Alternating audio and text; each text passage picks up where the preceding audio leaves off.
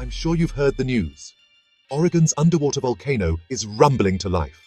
About 300 miles off the coast of Oregon, an underwater volcano called Axial Seamount is showing signs of erupting.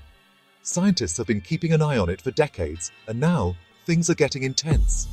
Recent activity, like an increase in earthquakes and the swelling of the volcano itself, suggests an eruption could happen any time between now and the end of the year.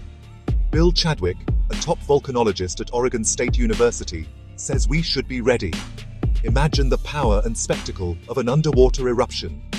The ocean floor transforming right before our eyes. It's a thrilling reminder of Earth's raw power. Stay tuned for more updates and keep your eyes on the ocean. Remember to subscribe for the latest in science news. You won't want to miss this. 3rd edition of New Scientists Awards. Event date is 30 to 31 May 2025 at a beautiful place of Paris, France. Nomination open now.